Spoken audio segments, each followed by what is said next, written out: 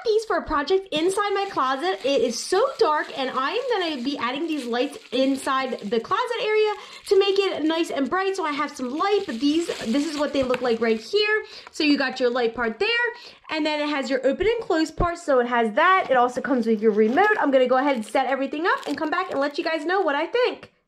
So what's really nice about these is they already come with their own batteries, so you just open it up and you pull a little plastic thing off, and then here the lights are. Wow, so these are super bright, so it turns it on like there. I also have the remote where we can change the...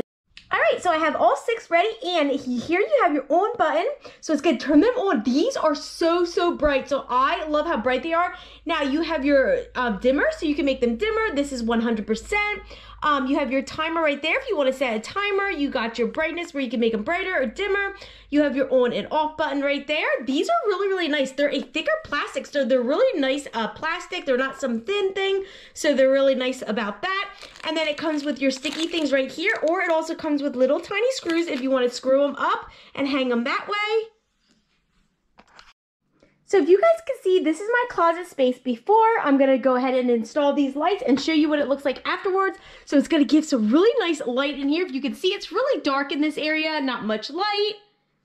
Alright, so I went ahead and hung the lights. So look at this before and after. So look at this. Oh my goodness, it makes it light up so good. So I have 6-pack. I'm going to go ahead and put the 3-pack at the very top of inside this closet. So I'm going to have light at the top and light at the bottom. But look at the before and after. So this is when I turn them all off.